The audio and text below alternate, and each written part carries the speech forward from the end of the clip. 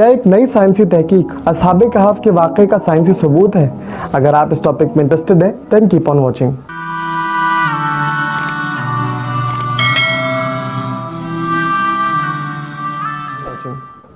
Bismillahirrahmanirrahim. Assalamualaikum you all and peace upon humanity. My name is Dr. Moiz Jamshed and I welcome you all to my channel.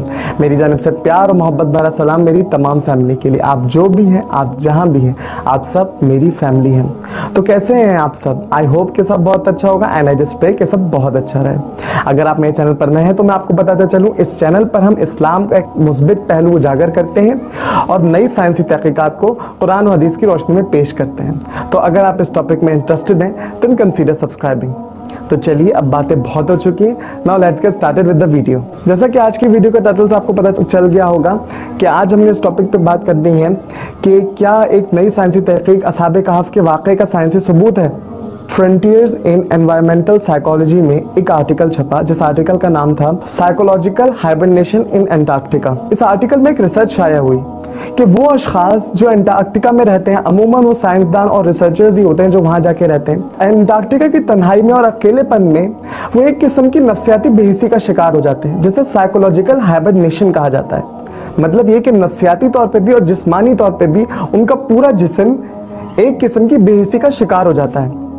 ये research असहाबे कहफ के वाक़े का एक साइंसी सबूत है। वो कैसे, वो मैं अब आपको बताता हूँ। कुरान की सूरह कहफ सूरत नंबर 18 की आयत नंबर 11 में अल्लाह रब्बुल इज़्ज़त ने इरशाद फरमाया, तो हमने उन्हें गार में ऐसी नींद सुला दिया कि कोई आवाज़ जगा न सके। इस आयत में गौर करने से हमें ये बात मालूम होती है कि असहाबे कहफ गार में कैद थे और उन पर नींद तारी हो गई थी। अब अगर आप इस वाक़े को इस साइंटिफिक रिसर्च के कंटेक्स्ट में देखें तो आपको क्या नजर आएगा? बिल्कुल जिस तरह असहाबे कहफ गार में कैद थे, इसी तरह एंटार्क्टिका में साइंसदान और रिसर्चर्स भी तन्हाई में मुक़य्यद हो जाते हैं। इसके बाद बात आती है हाइबरनेशन की। साइकोलॉजिकल हाइबरनेशन का मैंने लफ्ज़ इस्तेमाल किया।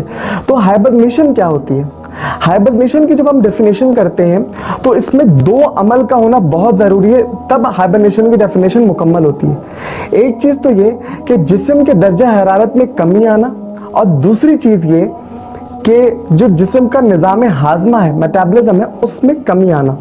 जब ये दोनों अमल होते हैं तब जाकर हाइबरनेशन कहलाती है। यही अमल नींद के साथ भी हो कि निज़ाम हाजमा भी कम हो जाता है और दर्जा हरारत जो जिस्म का है इस पे भी काफ़ी कमी आ जाती है। यानी ये कि अल्लाह रब्बुल इज़्ज़त ने असहाबे कहफ के ऊपर एक किस्म की साइकोलॉजिकल हाइबरनेशन तारी कर दी थी और उसका जिक्र कुरान में किया और उसकी एक नज़ीर अब जाकर एंटार्क्टिका में बसने वाले रिसर्चर्स के जरिए हम तक पहुंचाई।